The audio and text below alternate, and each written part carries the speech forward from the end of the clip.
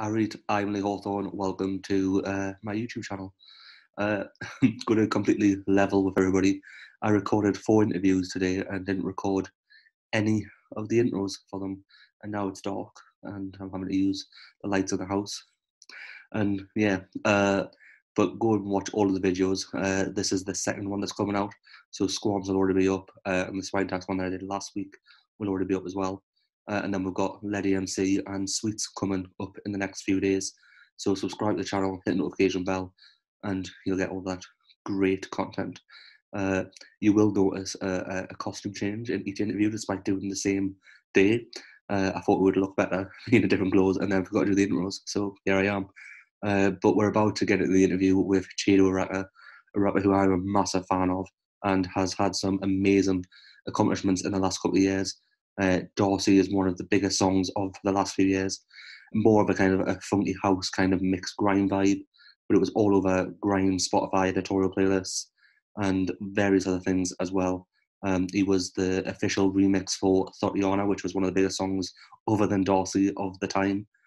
And yeah, he's just done some amazing things, representing Hull, putting Hull on the map, and is just an amazing guy. And yeah, let's get into it. So you've just released the new single Outlaws. Can you tell kind of just a bit about the song, the kind of influences, what it's about, that sort of thing? So Outlaws came about, like probably beginning of this year, and I was working with a couple of new producers, and the guy who made this is called Blem Productions, and I wasn't really too sure about the drill thing because I didn't want people to think, oh, he's just jumping on the bandwagon because it's like the new popping thing at the moment. But I just wrote a song to it, recorded it, didn't really think much of it, anything of it really, and then played it in front of a few of my friends and a few people, and they really loved it. So I just put it out, and like the song is just about like me sort of growing up. Like I can't really talk about some of the things that the London drill artists talk about, like jumping out of the 4-4 or chefing down the ups or anything like that. Like, I can't relate to that. That's not me. But I can just talk about like the street culture of where I'm from. So I used to be a little bit of a naughty lad when I was younger, and really that's what that song's sort of talking about. Yeah, it's an interesting one because I think it feels like it's still very you, like the content and stuff. I think like some of the stuff from like pre-Dorsey, there is kind of that content was still kind of there. But I think a lot of people who kind of maybe discovered you through Dorsey and then the kind of the EP that you've just released a few months ago, wouldn't expect it necessarily because it was very kind of, I would have it on my gym playlist, on my kind of pre-drinking playlist and stuff like that. I don't think I could put Outlaws, maybe it's on my gym playlist, but not so much on the pre-drinking playlist anyway. Yeah, and it's funny you said that, Lee, to be fair. And I think I was a bit conscious as well, releasing like Serve You a Taster and Outlaws, because I know people, recent fans anyway, will only know me for sort of like the more upbeat stuff, but I've been making stuff like this for ages, ever since I came out making like more hard-hitting, aggressive rap music anyway. So for me, this is more the lane that I'm going to be going down anyway, like moving forward. Yeah, it felt like a good time to do it as well because I guess the songs from the kind of the EP and Dorsey and Flex and stuff like that are kind of more songs that you would perform in a club or hear in a club, and that's obviously that's not a thing at the minute. So I think was there a kind of conscious decision there to kind of, okay, we're not going to do any club stuff, can we kind of do a different sound that's going to kind of be more reflective of the current situation that we're in? You know what, maybe because like when we released War Chant, it was just the wrong time, bro. Like that War Chant's like a proper clubby sort of like fist pumping banger. Like, oh, I think we released that right. Like, it was the wrong time to release it. It was like bang in the middle of a pandemic, bang in the middle of the whole like the Black Lives Matter thing. Like, it just wasn't the right time. And yeah, maybe subconsciously, maybe I did do that. But to be honest with you, I wasn't thinking about that. I just had like an amount of tracks that I wanted to release this year, and Outlaws was one of them. So, but like, I'm just gagging to perform live, man. Gagging. Yeah, I imagine you're missing that a lot because I think it's from what I do know of you, it's kind of a lot of what you do with kind of lockdown and stuff like that. Obviously, you've done your own kind of nights and stuff, so like it must be something Yeah. you really miss.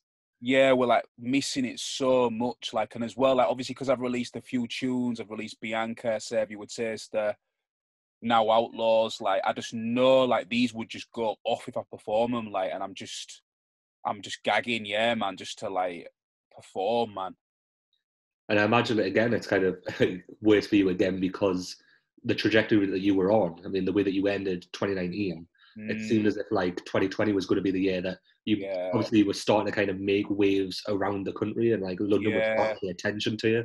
And it's like you could have been touring and everything, and yeah, Lee, mate, Lee, don't even get me started, bro. Like, you know what I mean? I try not getting too upset about it, but like, I ain't gonna lie to you, mate. Like, at the beginning of the lockdown, everything you just said then, Mm. that's all I was thinking about. I was like, 2020 was supposed to be my year. Like, we had a good 2019 with like men behaving badly, like, and then obviously the war chant I think would have just done, like I think it would have just done amazing over the summer periods. And yeah, man, like everything you've just said is what I was thinking at the beginning of lockdown. I was so negative, like proper down in the dumps.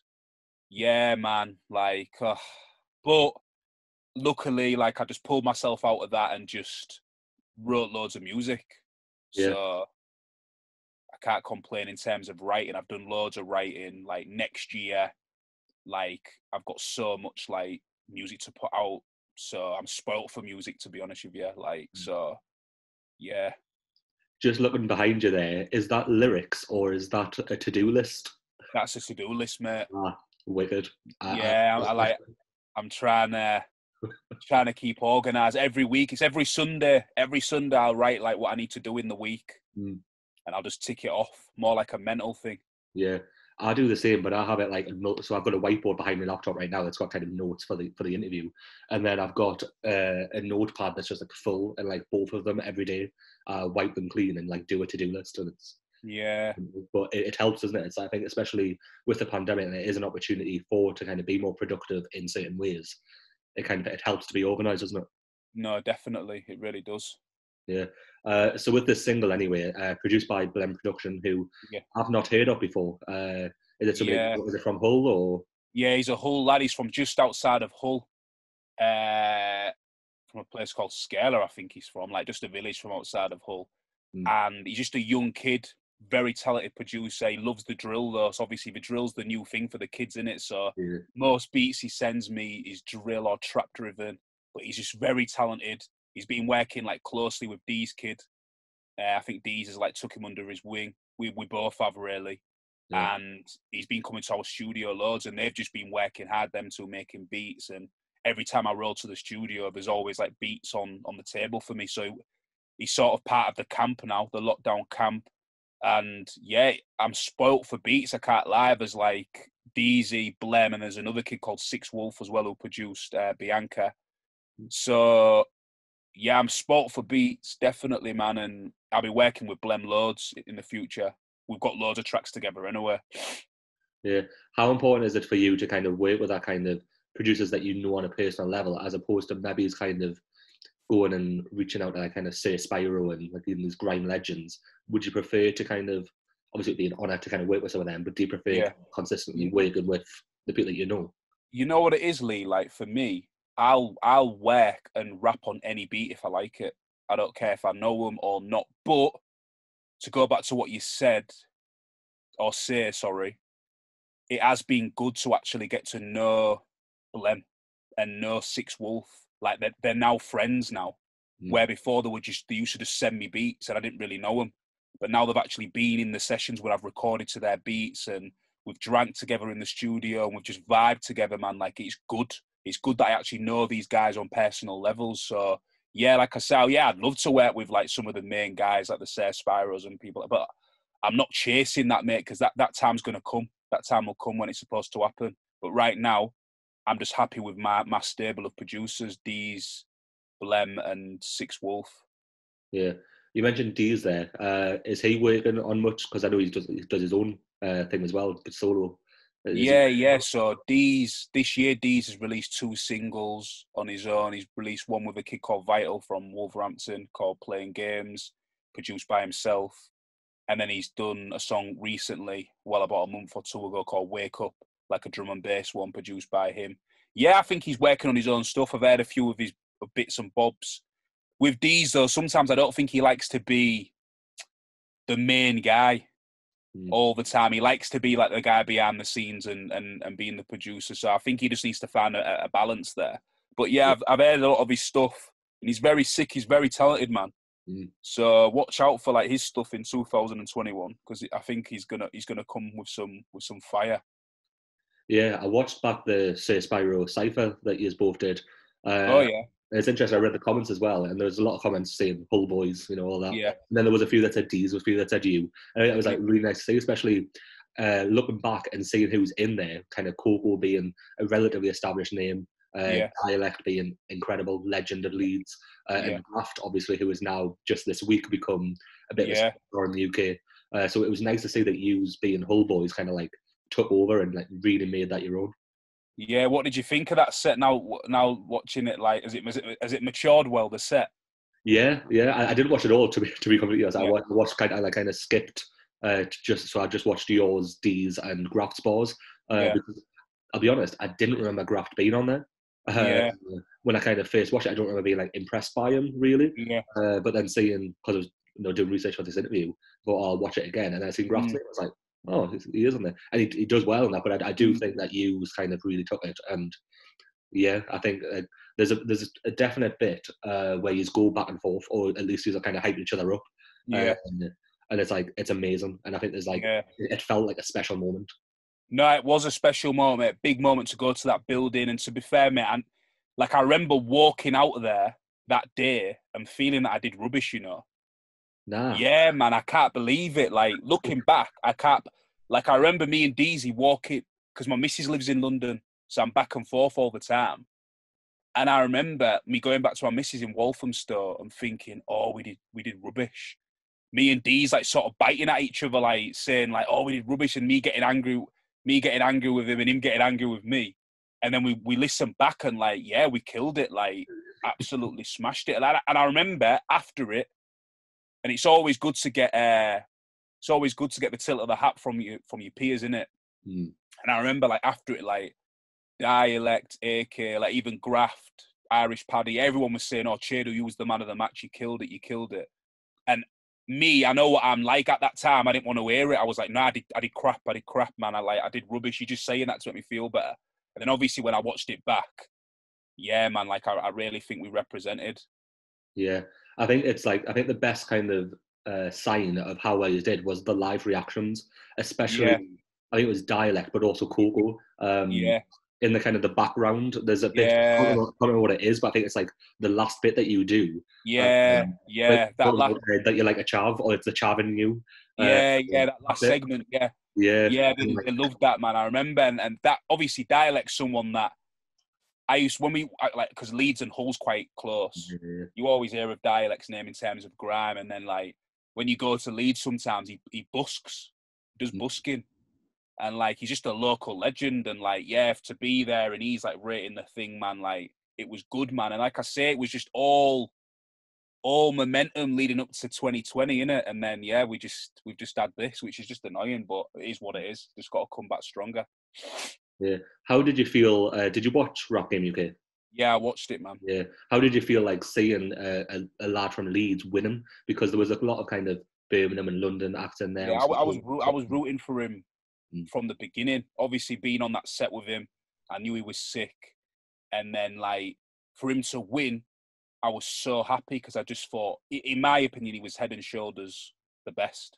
Do you know what I mean? Like he was the most versatile, and I wanted him to win, but if he didn't win, I thought maybe Leisha, maybe I liked her, the other girl. Do you not think Zones? Because for me, Zones was like the most consistent throughout and was. Yeah, Zones was good as well. But the thing is with Zones, the reason why I liked Leisha as well as Graft, like Graft was head and shoulders the best in my opinion. But underneath Graft, the reason why I liked Alicia is I just thought that Zones, I don't know if she could just fall under the stereotypical London pain rapper. But I suppose she had a bit of a different story because she was like a girl and she wasn't like sexual, so she was good. Them three was my favourite three anyway, definitely. But I'm just happy. I'm happy. Graft brought it back to Yorkshire. Yeah. Do you think it's like starting to show even more so? Because obviously we had like Bugsy Malone and whatever that was, and it kind of, we thought at the time, oh, the North's going to take it, and then it didn't really happen to me. And then kind of coming through this with kind of Graft, and now there's a few others kind of bubbling up. Like, do you think that they're starting to kind of accept Northern grime and whatnot more, or do you think it's still very? The thing is though, Lee, is they need to, because this is my hunch sometimes. Like, yeah, I get it. I get it. We have to work harder up here, yeah, because the scene is centered in London. A couple of Birmingham artists are filtered through. A couple of Manny artists are filtered through. But if these quote unquote tastemakers are really tastemakers, surely it should just be the quality of the music, and surely you should want to champion difference. Do you know what I mean? Like me, Graft, Coco, like we're from Yorkshire, and we've all got different stories to what you're playing all the time. So for me, if you're supposed to be a tastemaker, it's not like the music's bad. If the music's bad, I understand, don't play it. But in my opinion, the music's good. There's a lot of good Northern artists. If the music's good, you should support it no matter where they're from. And you should want to champion having different types of voices and different stories on your platforms. Do you get what I'm saying? Yeah. Who have you found? Have you found anybody that does that, do you think? I think there was a time for you, at least anyway, you got a lot of support from Spotify when Austin was there, Austin Darbo. Was it, I don't know if it was him personally or what, but it seemed as if once he left, it kind of stopped though. So I don't know whether... Yeah, well, you could say that, yeah. Like, obviously, he went to Apple and then he's gone on to Atlantic now doing great things. And you got people like Austin because he gave, like, you know what I mean? Like a kid from Hull a platform for his music. And do you know what I mean? No one's done that. And no one's done that since, really. Except for, like, big up Toddler T, who was at Radio 1. He's not there no more, but he's a Yorkshire lad himself. But again, he gave my music a platform, and his producer at the time, Luciano, was a great kid as well. So there has been bits and bobs, but I don't think there's enough. Do you know what I mean? Like, there's not enough, and it can be quite frustrating. And my journey might be a little bit longer, but I will get there in the end. Yeah, I do feel that frustration, even from me, like for you, from me, kind of thing, because there is no way that a rapper from London or even Birmingham would have had a song like Darcy, who has 3 million streams on Spotify alone, and was like the most played song on the rap playlist on Spotify. Yeah, like, there's no way that if that was a London or Birmingham rapper, that they would not be like a superstar now. And consistently putting the music out that you release afterwards as well. That's like, what I'm saying, man. Like, we've definitely had some moments, and and there's been some frustrations as well. And to be honest with you, Lee, I have had label experience off the back of Darcy, but with a London label, and big them up, definitely an experience that I needed at the time. But I'm back independent now, man. I'm back just raring to go. And like you say, mate, like it is a bit of a madness that someone who's had some of the successes I've had is not a lot bigger. And like I say, it might take me a little bit longer than everyone else, but I will get there, because one thing I'm confident about, Lee, is I know to make good songs. And I know that my stage presence on stage is very good. So I just need to keep on applying the pressure, mate, and making the music. Yeah, definitely. I think you're definitely on the right path. It's just, I think you're doing everything that you can, essentially. It's just waiting for these tastemakers, like you say, to notice that they do need these different voices, and hopefully. Speaking of kind of different voices, I guess, on a kind of biased level from me, being from the Northeast, there's still nobody that's really kind of even got to your level from kind of Newcastle, Sunderland, Middlesbrough even. I remember seeing you at a festival a couple of years ago, and it was kind of a disappointing turnout, I think is fair to say. You were set. but you still kind of absolutely smashed it, and it was probably their favourite performance of the day. How important is it for you to kind of have that experience where you go to a gig, festival, whatever, and there's not many people there, but you still give it your all? Mate, you have to, man, because I'm used to perform. When I'm from a place where Hull, where it's predominantly indie bands and guitar music, and I'm sure that's the same in Newcastle, isn't it? Yeah, pretty much. And I'm like, when I first started performing, like I used to perform to like his Man and the Dog. Do you know what I mean? And it can be frustrating and it can kill your morale and stuff like that. But you've got to realise that there might be one person in that room that's going to buy you merch or follow you on Spotify or follow you or follow you on YouTube or whatever, and then they're going to tell people, and it can be a bit of a snowball effect. So you've always got to think like that. And for me, especially when you're going out of town, expect it to be like that show. And then if it's better, then you're winning. But I just want to do as many out of town shows as possible, man. Like I'd love to do that festival again. Like, yeah, man, I'd love to do loads of stuff. Yeah, great. And I remember at the end, 90 Bro, who was a rapper that I know very well, kind of came. Yeah. And apparently you have some sort of history with them in some form. How Yeah. did you know each other? Just we spoke to each other on socials. I think it was Facebook we first ever spoke to each other. And just seems a really good kid. He's always been supportive of my music. He's always shared my stuff. And it was just good to book up with him in Newcastle, man. Like, same with, is it Reality? Yeah. He's cold, man. He's decent. First time I met him was that festival. Yeah. And we're meant to be doing a track, but it's just, yeah, man, schedules and right into the beat, man. And to be fair, he's probably going to have to send me something else. But yeah, like I said, I'd love to come down and do a show in Newcastle, man. Obviously, I'm a Newcastle fan. Yeah. I've got a love for the city. I've been there numerous times to watch Newcastle play, and I've been on numerous nights out as well. So I'd love to do a performance there. Yeah. What made you a fan of Newcastle? Was the Alan Shearer, man, when I was younger. That's basically it, mate. Like I was just Alan Shearer obsessed. So as soon as he moved from Blackburn, that's when I became a fan, man. See, I had the opposite thing. So despite being from Newcastle, I'm an Arsenal fan. Essentially because of Henry. Like, yeah, just magical. Yeah, what a player. Yeah. And I do know, to be fair, the lad that ran the festival that you played, Charlie Dancer, he's called. He's just left the company that run that festival. But I know he has spoke like a few times to me about bringing you back here. So I'm hoping that once we're allowed to do gigs on that again, I'm going to push for him to kind of get you back. Yeah, definitely, man. I just need to for me now, there's no point me doing gigs in Hull. Right. Like, yeah, I've conquered it, mate, like about 20 times over. Like I need to be reaching out and getting the fan base outside the city. So any of these northern cities, definitely, like, I'm up for it, man. Where's Charlie gone then? He's gone to another place, or? He's just started waiting for a record label called Brutalist, which from what I gather is quite new, but they're based kind of between Newcastle, Manchester, and I think it's Plymouth or Portsmouth. I'm not sure which one, or maybe it's somewhere down south anyway. So it's literally just started from what I gather, like in 2 weeks ago. So just kind of finding his feet, but it might be worth messaging him. I don't know why I'm saying this on an interview, but yeah. Yeah, defo, man, defo. What's kind of your experience kind of outside of Hull then? Because I guess, you had that festival in Newcastle. I'm assuming you played some shows in Leeds and. Yeah, I've done. What have I done? Have I done one in Leeds? Don't think I've played in Leeds, I've done a few in London. Right. Went on tour last.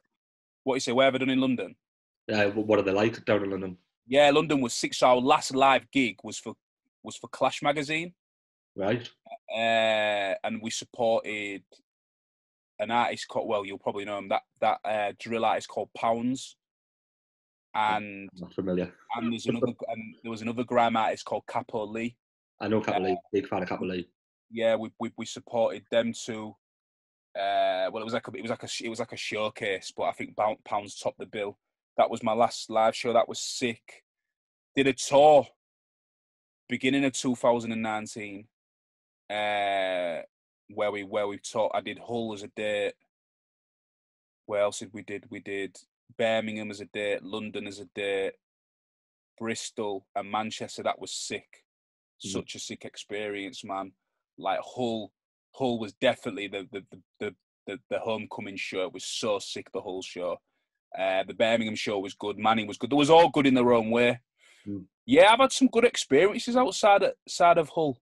Like we did a festival 2 years in a row in Hastings, which is like really down south. Great to be fair, like proper sick. So yeah, man, I've had some good shows outside of Hull, but it's just I just need to do more, man. Yeah. Do more. Well, fingers crossed when what is Hopefully, Lee. Hopefully. Let's talk about the things that kind of are in your control then. Like, what is the plan? I'm guessing there's no more music coming this year. You've got the video coming. I was gonna do Helly Hansen 4. Right. I was gonna, but I think I'm just gonna wait, man. Wait till next year to release something. It might be Helly Hansen, I don't know yet. My first release, I'm not too sure, but yeah, that's probably gonna be my last release. I've got the video for Outlaws, which is gonna come out on Wednesday. And then for next year, mate, I'm just flooding the year with music. I promise. Like next year, there's gonna be a few projects, and yeah, you're just gonna see music, man. Because I feel like that's the most important thing. Like I'm trying to not get myself too bogged down about playing the industry politics and being upset about not being on certain lists and stuff like that. Like I'm just trying to like not do that and just keep in my own lane. Because that's what I did. Like I remember being real frustrated about not being on any like ones to watch list 2000 and the beginning of this year. I remember being quite frustrated about not being on them. But you know what? Like I've realised that them lists don't mean nothing. Like obviously it's good for clout and recognition and stuff like that. But if this industry don't rate me or if people don't want to give me a chance, then you know what, man? I don't want to mess with them either. So I'm just doing me, like you said, mate. Like for me, Lee, sometimes I don't give myself enough credit. Do you know what I mean? Having conversations with you is always good because you remind me of things that I've done. I'm one of those guys who once I've done it, it's out of my head and I want to try and achieve the next thing. But sometimes I even forget that I've got tracks like Darcy. I forget that I've like that track did over 309 days on Grime Shutdown. I think it's the 8th longest track to ever be on there. Like, you know what I mean? I forget that I've had BBC introducing track of the weeks on One Extra and stuff. I forget all that, man, because I'm just too busy chasing. But then in a way, you need to sort of slow down and remember what you've done. But yeah, man, like I've just got to, just keep on going. Yeah, I think it's a very artist thing to do that. You mentioned reality earlier on. And I remember, I think it was only about a year ago or so, I was talking to him and reminded him that he headlined the O2 Academy in Newcastle and like that he forgot that he'd done. And to me, that's mad because how do you forget these like amazing things that most people will never do? So I think it's definitely worth kind of just remembering that not only are you sick, but you have achieved a lot. Yeah, no, definitely. I think it's just because there's so much that we know we want to achieve more. Do you know what I mean? And like for me, I put a lot of pressure on myself. Like no one's really done it from Yorkshire. Like yeah, we've got Graf now who's run the Rap UK, but still like there's no one that's got over that hill and like become like a household name.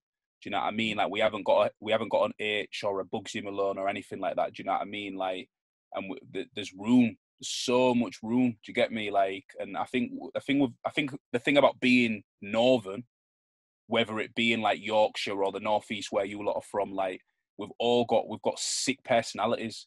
We're so infectious. Do you know what I mean? Like you put us on these interviews or these platforms, and people are gonna love us. Do you get me? And I think sometimes that's what I have a bit of a hunch with because I feel like some of these big London artists, you've got such a big platform, but when you're seen, you're so wooden. Yeah. Do you get me? Like you can't turn off the roadman persona for 1 minute. Do you know what I mean? It's like you're scared to even laugh because people might look at you as soft or something like that. Do you know what I mean? Like with Northerners, we're unapologetically raw and we're just unapologetically like fun people. Do you know what I mean? Not saying Londoners are not, But I just feel like there's too much of a stigma attached to it, where with us, we don't have to be like that, man. We can be freely ourselves. Yeah, 100%. Where can people find you online to keep up to date with what you're doing? And So you can find me online, Oraka LD, which a lot of people get wrong. They try and spell it like oracled when it's not. It's just Oraka LD. So it's just ORAKALD on Instagram and on Twitter. And then just subscribe to my Spotify, my YouTube. New video dropping on Wednesday. Yeah, man, like that's me.